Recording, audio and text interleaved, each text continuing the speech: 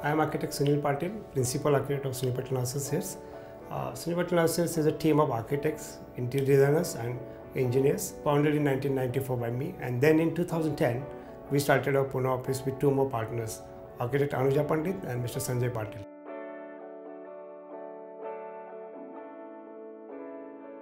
It's a collector office, and collector office is normally it's a powerhouse for the district, and the brief was that with all the government departments, they wanted to have their office spaces for revenue department or all other departments which they require to govern the district. But more than that, what we thought of it, beyond the brief, was to create the spaces for the visitors, because normally in a collector office the visitors are from all over the districts, and most of them are villagers where they have to spend the entire day waiting to get the work done.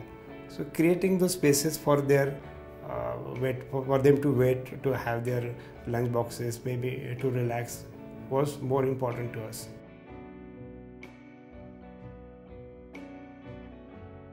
The site was the existing collector office, which there were, this is like a site like this. It's a junction, a major junction in the city with existing collector offices. This site is about 6 acres, okay, something around 22,600 square meters, and then it already had small structures. They were functioning as existing collector offices, but then the most important part of it was the site has about 193 trees, out of which more than 50 trees are more than 50 years old, well grown, huge trees, and our main challenge was to save those trees. Now, going by the conventional method, what one could do was to provide a basement for parking, because this program is about 2 lakh square feet of construction, which requires more than 250 car parks, and kind of going conventionally with basement planning, it would have increased the footprint and forced to cut a lot of trees, which we avoided. We took a different approach to this project. So in initial proposal of government, which was not done by us, they had recommended to cut about 120 trees out of 196, and by our new proposal we saved 112 trees, and only 8 trees were supposed to be shifted or cut. And then what we did was, like, we located areas where there were less number of trees.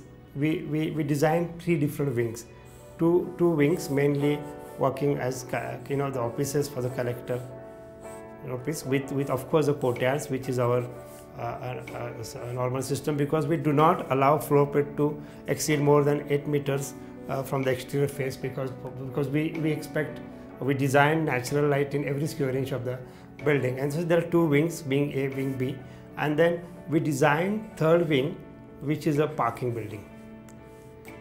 And then we designed a plaza, which is these 2 wings are G+5, and then we have 6th floor as collector's wing with a small skylight and a courtyard in between. And then these 3 wings are connected by bridges at all levels, so that the officers park their vehicles at the same floor and then just simply walk to their offices, so that the use of elevators is minimized. And again, then there are bridges connecting to these 2 wings, and that makes this building not just architecturally excellent, but also structurally excellent building, because these bridges are spanning about 24 meters, and they are small, kind of in tube in form, completely done in steel structure. Then if you actually see how it rises, the elevation part of it is something like this, these 2 wings. Then we have some places we have terraces. I'm showing you now the front facade of the building, and then we have the lower story as stone masonry, which has been used. This is the stone masonry which has been used from the existing demolished structures, and the collector's wing sits right on top of this in this fashion. So this is the collector's wing, and then these are the bridges which I mentioned at 2 levels.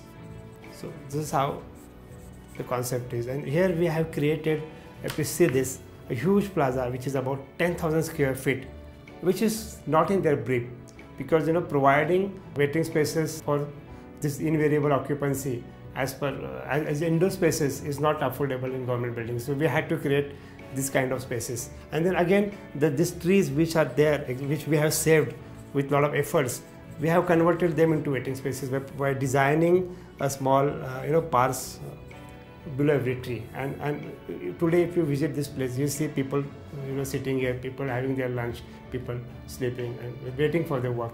So these are the additional spaces we have created for people beyond the brief given by the government.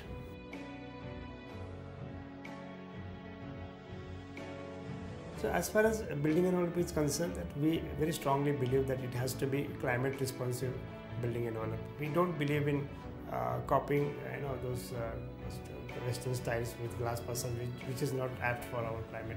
So building envelope here is with fins which are sun breakers, and their span changes as per the direction. Like it is different to north and different to south and west side.